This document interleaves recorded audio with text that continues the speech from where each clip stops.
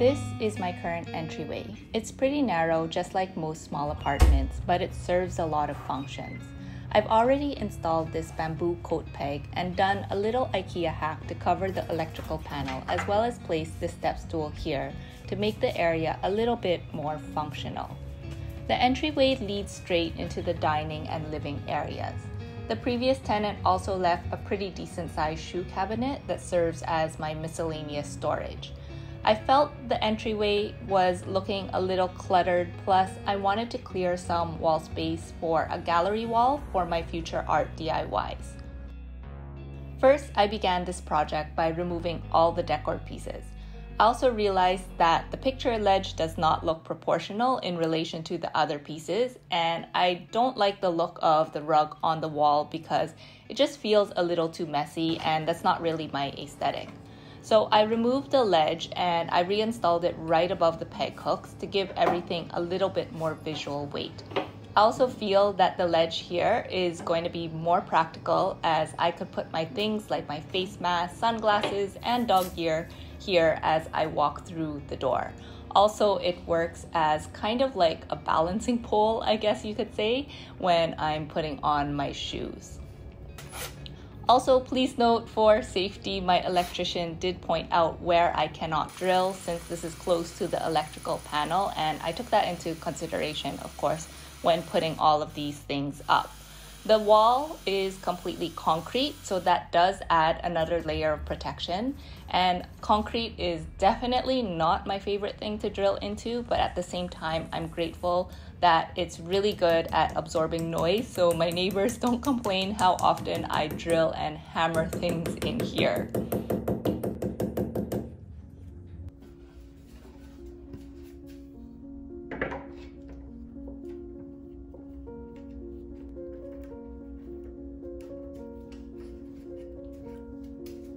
Afterwards, I made sure to cover up all the old drill marks with some wall putty, some sanding, and of course the same color paint. To somewhat conceal the electrical panel, I used scrap paper to visualize the size of the artwork I was planning to hang. This is actually one of my DIY projects, and I know I do have a tutorial video on YouTube, so you guys can check that out. Then I took a picture hanger hook and nailed that into the wall in order to hang my artwork. Rearranging the furniture pieces before buying anything new helps me visualize what I actually need. A lot of times I realize it's more important to remove things rather than buy more, and more often than not, I realize I already have everything that I need. So I'm trying out these round rattan placemats. I knew I wanted something round to soften the space since most of the furniture and art are straight edge. Plus, I really like the texture of native products.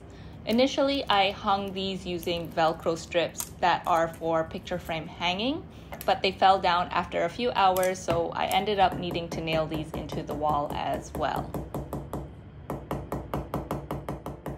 Every entryway needs a mirror, and for me, I really wanted a full-length one. I got this arch design off of Shopee. It's actually a bit smaller than I expected and a lot heavier, but I still really like it.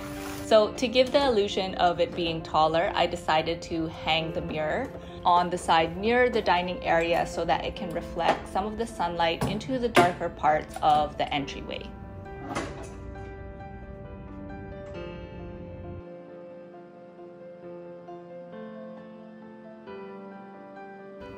To make the walls feel less bare while I decide what artworks I want to create for my gallery wall, I decided to place some decor on the console shoe cabinet combo. This is just a sample artwork that I wanted to do on a larger scale for the living room, but I wanted to test it out first. And then also I'm just using an empty frame as a placeholder for future art. This piece is actually really great for hiding all of my clutter. In the top drawers, I keep some items that I usually need within easy reach, like my dog poop bags and wet wipes, which we always need whenever we walk through the front entryway. I also use this to store my eco bags, plastics, and extra slippers for my guests.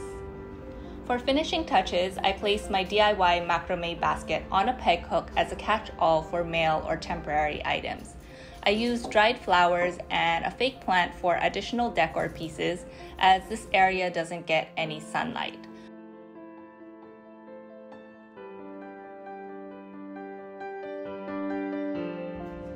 For the corner of the hallway nearest the dining area, which does get some sunlight, I decided to place my peace lily plant.